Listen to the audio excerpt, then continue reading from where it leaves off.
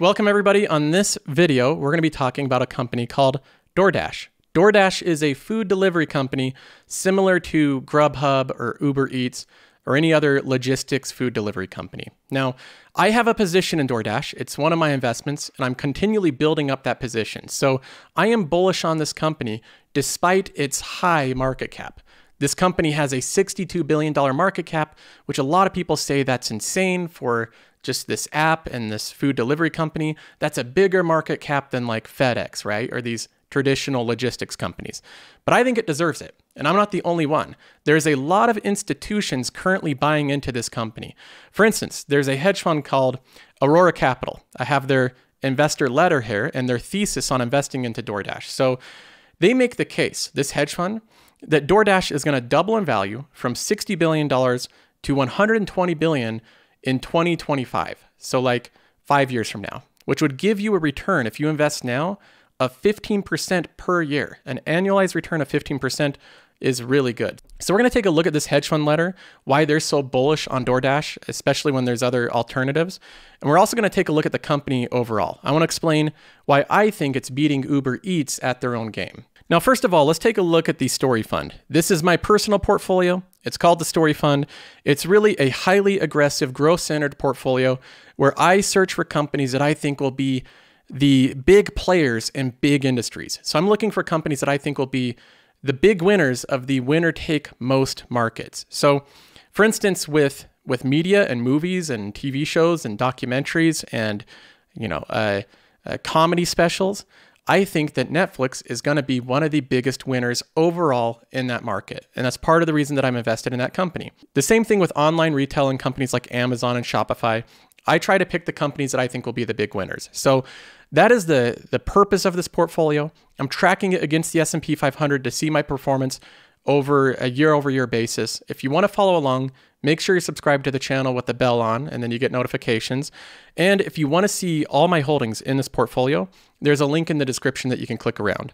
And then I even put in another one that shows my watch list of companies I'm currently looking at and keeping track of. So you can check that out if you're interested. Now, let's go ahead and talk about my DoorDash position here. I currently have $1,600 value holding here, about $210 is gains.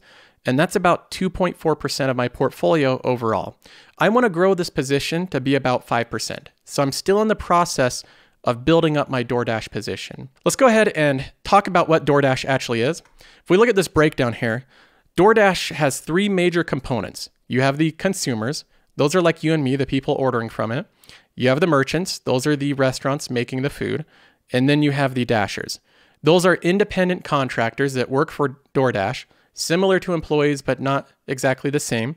And they're the ones that bring the food from the restaurants to the consumers. So these are the three major players in this company. I want to go through each of them. So let's go ahead and first take a look at the consumer portion. The consumer's main interaction comes through the DoorDash food delivery app, which is very popular. This is one of the most downloaded apps over the past couple of years because the lockdowns kind of spurred the whole food delivery business, and they've received a ton of downloads. Now, DoorDash has grown dramatically. To give you an idea of how many times their app has been downloaded, it currently has 10.6 million reviews on the Apple App Store. That's the amount of people that have reviewed the app, not the amount of people that have actually downloaded it. And only a small portion of people actually end up reviewing apps. And then it has a 4.8 star rating, 4.8 out of 5, which is incredibly good. That means the huge, vast majority of people are giving it a 5-star rating, which is incredibly good. 10.6 million ratings, 4.8 stars. And I agree with this. I think that DoorDash does deserve a 4.8 stars. I think the app is really good. But this is the first interaction that the consumer has. And really, it's the majority that they have with DoorDash is the app.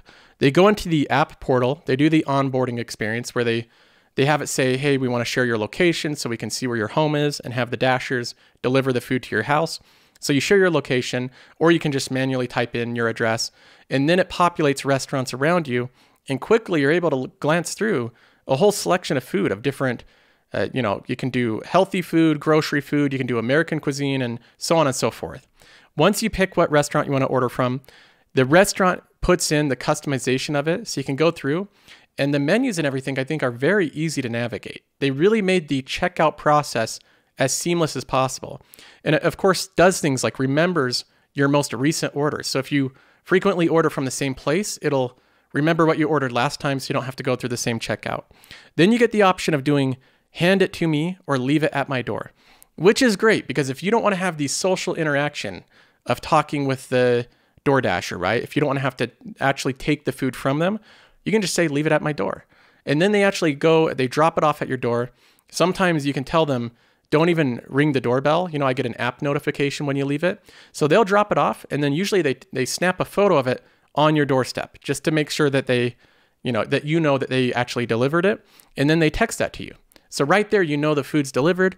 You can open up the door, grab your food, and it's done. That's the transaction. So it works very easy from my experience from a consumer perspective.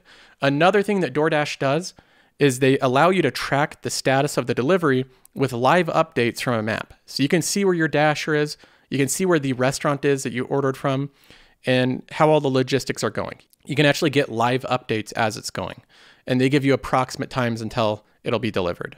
So that is the majority of the experience from the consumer perspective.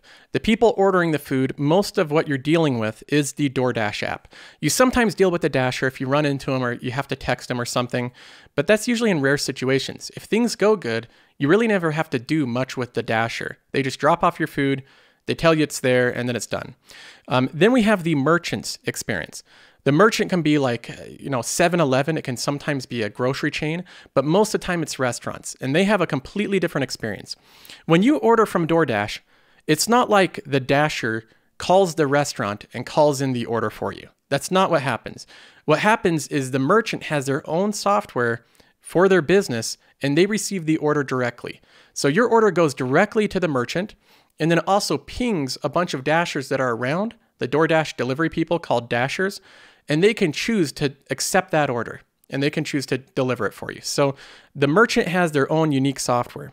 If we look at that, the merchant software gives them a lot of analytics that they can't get normally on their business, because if you normally have, customers coming and going, you don't get the same level of analytics that you do with something that has as much logistics as DoorDash. So of course you get a log of all your orders, what you're making on each of them, so you can track your sales. You can also adjust your menu very easy. So if you have issues with the menu, you can upload pictures, adjust the descriptions, adjust the prices anytime, and then that instantly goes out to the DoorDash app. And then you can also benchmark key metrics. So they have things like customer feedback, and it's internally received, which is really important, because if I'm a customer and I have a bad experience with a restaurant, a lot of times I never leave reviews. And the reason why is because if I leave a negative review on Google, what I'm doing is I'm hurting that restaurant's business. And sometimes I don't want to do that because it might be a unique experience and I don't want to go and blast them publicly on Google and have the Google review rating go down.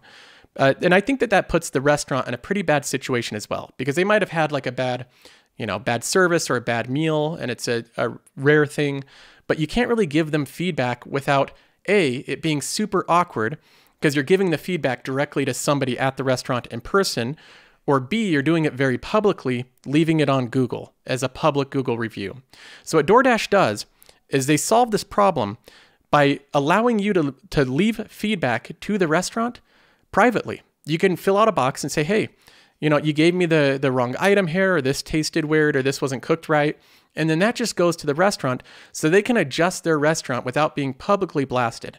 And you always have the option of publicly leaving a review on Google as well. But if you want to just give the restaurant feedback, you can do so. So that's another cool thing about DoorDash. It allows people to leave feedback, and then that's all tracked internally. And that's basically it for the restaurant. They receive the orders, they have analytics on it, they can adjust the menu, and they have internal feedback mechanisms. So I think it's a decent system for restaurants. Now, going back to this breakdown of the economics of DoorDash, we have the consumer on top. We already went over them. That's you and I ordering our food. But then we have the merchant, which is the restaurant that makes the food. And then we have the third piece here, which is called the dasher. Dashers are the independent contractors that sign up with the Dasher app for DoorDash, and they pick up the food from the merchant. They give it to you on your doorstep. That's the breakdown of the economics and the whole system of DoorDash here. So all DoorDash does is they connect these three different parties: the consumer, the merchant, and the dasher. And it gives you an example breakdown of the economics. So if the consumer pays $32 for an order, DoorDash, they instantly get that $32. So DoorDash keeps the money, but then they pay the merchant $20 for the food. That's an example. And then DoorDash pays the Dasher $7.90. So that's how much the Dasher gets. And then DoorDash might keep $4.90. And that's the breakdown.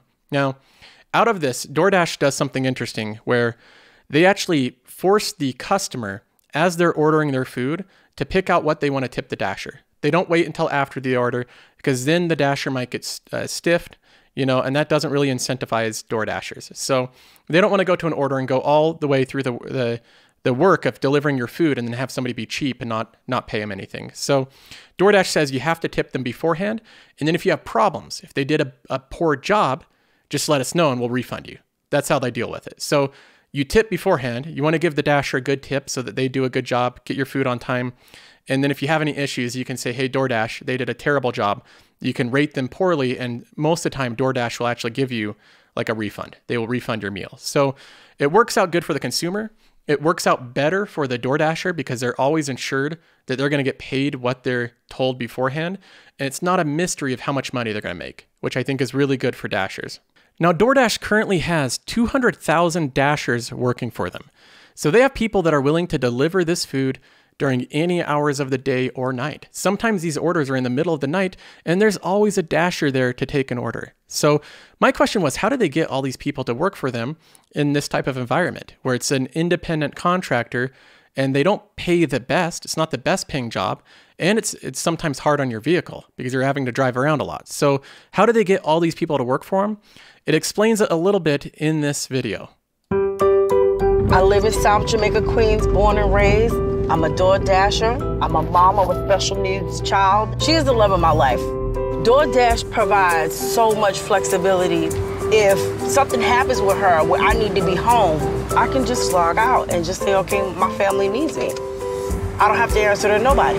I don't want to be nobody's employee. I do what I want. I'm independent. Independent lady. That's what I like about it. That's the big reason why. Flexibility. People enjoy being able to work as much or as little as they want. And that's exactly what you get with these type of jobs, with whether it's Uber or DoorDash. You're able to sign up, log in, and then take orders as much as you want. And then if you have anything come up, like she has a special needs daughter, she can stop work immediately and then go back home. And there's no boss saying you have to stay here from 8 to 5 every day. So that is the big selling point of working for DoorDash, is the flexibility with it. But there's also reasons where I think people work for DoorDash over the competition like Uber. With Uber Eats, DoorDash already has the majority market share. So they already have the most orders coming through. So if you're looking to take a lot of orders and not have a lot of downtime when you are working, you want to go with whatever platform has the most orders coming through, which is DoorDash. So they have a little bit of a network effect there, a little bit of a lead that I think helps them maintain all these Dashers working for them. Now, let's go ahead and jump in to this hedge fund letter. Again, this is Aurora Capital, and this is in January. So just last month, they bought into this position at its current price, right at a $60 billion market cap. So this wasn't like this hedge fund bought in when it was like $30 or $40 billion. They say in this beginning summary here, they outline right here their thesis on investing into DoorDash, a basic overview of it.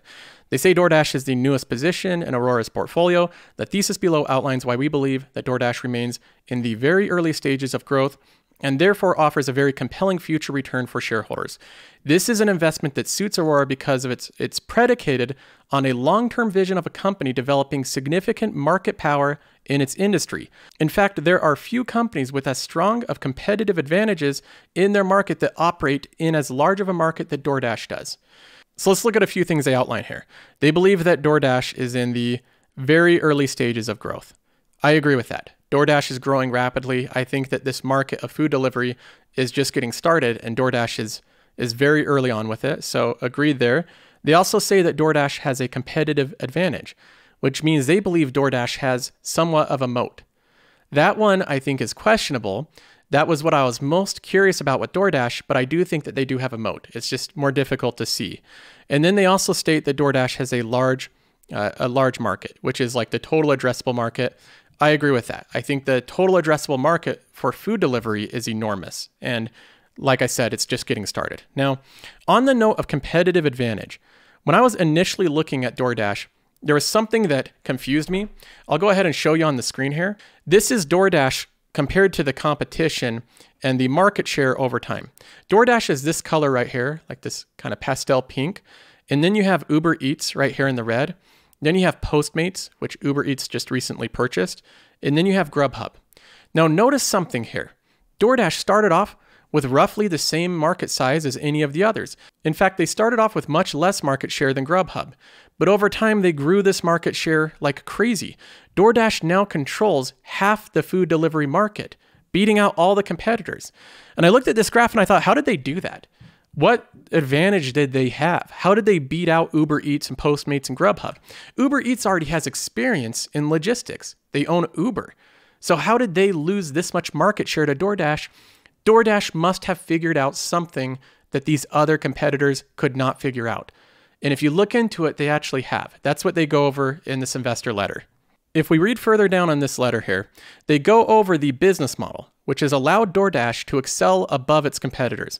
It says DoorDash is a food delivery company. The company operates a three-sided marketplace that connects restaurants with consumers while facilitating food delivery between the two by leveraging its network of over 1 million Dashers.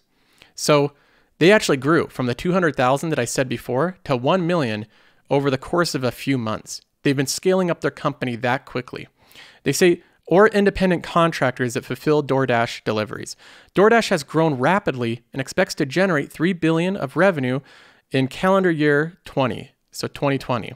That's 234% growth on a $25 billion order volume or a 12% take, while being profitable. That's incredible. They're already profitable in 2020.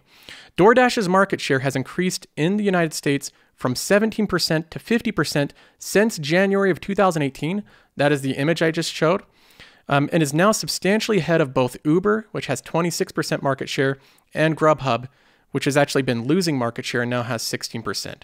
Aurora's thesis is that both network effects and economies of scale give DoorDash intense competitive advantage in local markets. First, DoorDash's three-sided marketplace creates a dynamic network of customers, restaurants, and Dashers. The value of this marketplace to each of the parties increases with the increased presence of the remaining two parties. The consumers get broader merchant selection from more restaurants and faster deliveries from more Dashers. Restaurants get increased revenue from more customers and Dashers. And the Dashers get higher wages from more customers and merchants. So this is the virtuous circle, right? Where when one of them improves, it improves the other, which improves the other, and it goes in a circle improving itself. This is the type of thing that every company wants, but only a certain amount of them actually have it. It says the DoorDash network therefore creates significant lock-in for all parties in the network via the presence of the other parties. So like I pointed out on that video of why people choose to work for DoorDash over Uber Eats or Grubhub, if you're going to pick to be a Dasher or a food delivery person, do you want to pick Grubhub with half the market share of DoorDash? If the wages are similar, but DoorDash has double the orders or triple the orders coming through, you're going to pick DoorDash over Grubhub, which further increases the other thing. So this is the virtuous circle that they're talking about here. Now this next paragraph, this one right here, I believe is very important. I think this is the reason that DoorDash has excelled above the competition and taken a lot of market share. They say DoorDash's early focus on the three-sided marketplace differentiated itself from competitors.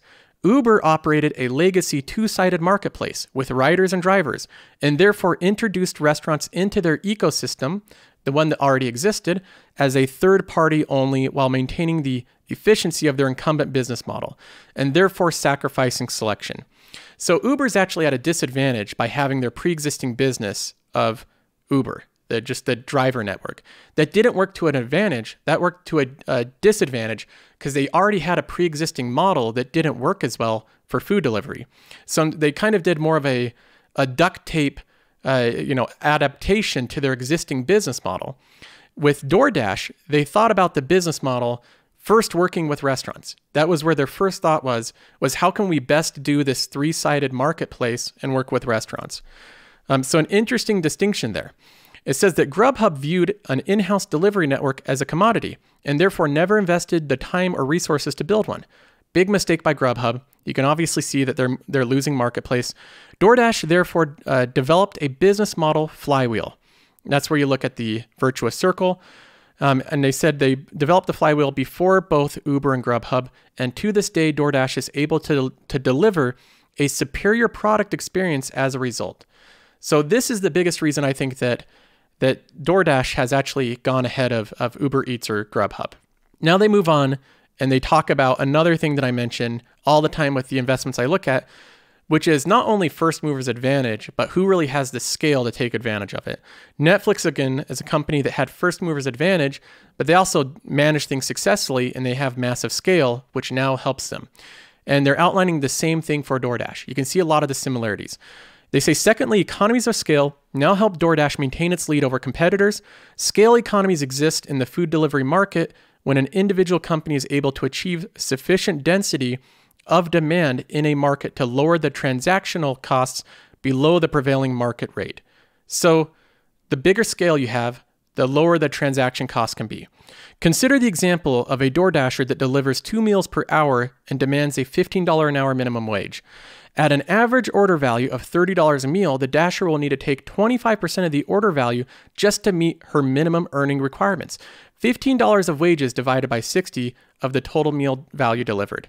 However, if the same Dasher is able to deliver 5 meals per hour, she only needs to take 10% of the order value to cover minimum expected earnings. Now, I don't think that DoorDash does this where the more orders they get, the less they pay Dashers. I don't think that they do that, but there's certainly a scaling effect. This scale advantage makes it so that DoorDash has much better economics than Uber. And this highlights how DoorDash is beating Uber Eats like crazy economically. The challenge of competing against DoorDash shows up on the reported financial metrics. For the quarter ending September 2020, DoorDash reported $86 million of EBITDA with a 12% take rate. So the take rate is out of the whole order from the customer, how much does DoorDash actually keep for themselves? DoorDash has kept 12%, okay? Pretty low amount. Uber Delivery, conversely, reported EBITDA loss of $183 million and a 13% take rate. So DoorDash took less percentage of the money from the orders and they had a profit of $86 million. Uber Delivery, they took a higher percentage, 13%. So they took 1% more of each order and they lost $183 million instead of being net positive. They say, therefore, DoorDash is able to generate more profit than Uber Delivery, $86 million gain versus a $183 million loss, despite lower prices, 12% take instead of 13%. In other words, DoorDash's scale advantage allows the company to price their product low enough that the market opportunity is unprofitable for the competitors, but it's profitable for itself. So Uber is unable to be both profitable or competitive. Uber has to choose between profits or being competitive with DoorDash. DoorDash doesn't have to choose. They can be more competitive than Uber while maintaining profitability. DoorDash has introduced product innovations that take advantage of their scale economies. For example, Dash Pass is a subscription program. You guys know how much I love subscription programs. It's like the business model, the economic model of the future is subscriptions. And that allows members to pay $10 a month for an unlimited free deliveries. So you pay $10 and then throughout the month as you order meals, you save more and more money. So it also incentivizes people to use DoorDash more because it's cheaper to use.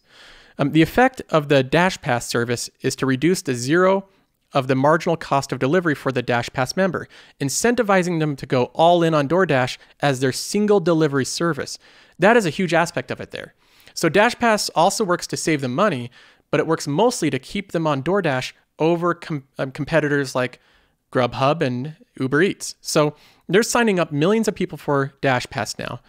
They say the popularity of Dash Pass, 30% of total DoorDash customers are members, indicates customers are taking this incentive, and the scale of Dash Pass relative to Uber's subscription service, 5 million to 1 million respectively, indicates this incentive will be costly for Uber. So DoorDash does have a moat over Uber Eats, which is their subscription service that if you're paying for that, you're going to be locked into DoorDash. That's one aspect of the moat they have on top of the scale advantage that they have. And then they kind of give their summary thesis here. They say DoorDash thesis is therefore the network effects, the economies of scale that allow DoorDash to provide customers a consistently higher quality product at a consistently cheaper cost than any competitor can. Continued market share gains in a $300 billion food industry or food service industry are inevitable. So they think that this company is going to grow and that's inevitable. Now, the next part that they talk about is the valuation, and they go into detail, breaking down the revenue per order, the cost of goods per order, the sales and marketing costs, and how they think everything will play out. I don't want to go into detail on all of that in this video. I'll leave a link to this letter in the description if you want to look at it, but I'll give you the summary. They say, with a revenue base of $15 billion and the calendar year 26, so 2026, and nearly $5 billion of EBITDA at a 25 times multiple, it implies a $125 billion enterprise value, up from $60 billion today. So $60 billion going to $120 billion by 2026 would imply around a 15% annualized return. And that's their valuation on it. Now, with that valuation, there's one risk that I want to highlight because I know it's going to be brought up in the comments. I know that you guys are going to talk about this risk. They say ongoing risks to the investment, and one of them is driverless technology. What if Tesla comes out with their completely driverless vehicle that can just go and pick up food and deliver it without any humans involved? That would be a potential problem for DoorDash, right? That's how the thought process goes. I don't think it would be. And this explains why. They say driver earnings are the single greatest cost to customers. So when you order your food from a restaurant and you have it delivered, the transaction between getting your food from the restaurant to your doorstep, the biggest expense is the drivers paying their wages. Therefore, a company that is able to deliver with driverless technology may be able to build their own food delivery marketplace and win the prize. He also highlights why he thinks that that's very unlikely. I agree with this. I believe that this is unlikely because any driverless technology company will see it more beneficial to be the industry's Boeing than the industry's Southwest. Outsourcing the finished product of a high-tech process to a low-tech industry is likely to prove more profitable than vertical integration. So they're saying that if there is driverless technology, there's more incentive to just license the technology to the marketplace leader instead of trying to compete with them. Trying to compete with DoorDash when they already have all this brand recognition and this huge name and all this network effect would be very costly, even if you had complete advantage of driverless vehicles. It would just be easier to license your product with them. They say this is particularly true of technology markets where data is currency. The real cost to Waymo, for example, is not the margin that is lost by outsourcing their technology to DoorDash. Rather, it is the opportunity cost of not having their software embedded on vehicles that are fulfilling billions of customer orders per day, or per year. So they outline advantages already of tech companies doing this. So this is one of the big risks that they outline. There's also other ones, government regulation, post-pandemic financials, and it basically shares the same thoughts I do. I don't think that these things are going to happen where people stop using food delivery now because the lockdowns are over. I think people are going to continue doing it. Now, in the final summary, they say DoorDash is the perfect Aurora investment, a category leader with an underappreciated moat. This is something that I look for as well, is a company that has a moat, but most people don't really know that it has a moat, or they don't understand it because a moat is not so obvious. There's companies with obvious moats. Apple's one of them. Apple has 1 billion phones out there and devices. It's very difficult to start a phone company. So Apple already owns half this market. So they have a huge moat. It's very visible. Most people already know about the moat, so it's priced into the company. But there's companies where I've seen where I believe they have significant moats, but people don't understand how significant their moat is. Netflix is one that I give as an example. It already has a huge economy of scale. It has so many subscribers that it can produce so much content, which lowers its churn rate and so on and so forth. They're saying that DoorDash has an underappreciated moat, which means it has not been priced into the company appropriately. And they also operate in markets of underappreciated scale. So they believe the scale is bigger than most people believe. He says, I believe that both network effects and economies of scale give DoorDash intense competitive advantage in local markets. Network effects ensure superior product quality, while economies of scale ensure that DoorDash can deliver the superior product to customers at the cheapest cost. DoorDash's market size is estimated at $300 billion, and I see few impediments to the company capturing a sizable piece of that spend. So, massive market spend out there. He believes that DoorDash will take advantage of that and be probably one of the biggest players. And again, with my portfolio, with the Story Fund, we're looking for companies that are in growing markets with big addressable markets, and it's winner take most. Uber Eats will probably be a big company. This isn't a thesis that I believe DoorDash will win and Uber Eats will fail. It's saying that I believe DoorDash has the highest likelihood to take a large portion of this already big market. They have the lead, they have the scale advantage, they've already executed very well. You can look at the execution so far, going from a very small market share to 50% now, shows that the management already knows what they're doing. They just need to keep using their scale advantage, keep executing, keep marketing well, growing their Dash Pass and getting more subscribers signed up to it. And I think that DoorDash has a huge opportunity here. You look at it and you say it's $60 billion. You can compare that to FedEx, but let's be honest. FedEx and these type of companies are nothing like DoorDash. DoorDash gives you the opportunity to be like a CEO, having an executive assistant that you can press a couple buttons and they drop you off food. That is power to the consumer, power that FedEx does not give them. So this company has something special. There's other competitors that are really trying to eat away, and Uber Eats is investing a lot in the competition. But out of the given selection, I think that DoorDash has the highest likelihood to take a large market share and to continue to take an enormous market share of this enormous growing market. So I hope you enjoyed this research and look into DoorDash. It's one of the companies I'm excited about amongst many in my portfolio. If you want to see all the companies I'm invested in and get instant notification of all the buys and sells I do, you can check out the Patreon. There's a link in the description. If you join that, you get access to the Discord community and you can message me anytime. I'm on it every single day. So you're not bothering me if you send me direct messages on the Discord. But otherwise, I appreciate you guys for viewing. Thanks for subscribing. I'll see you next time.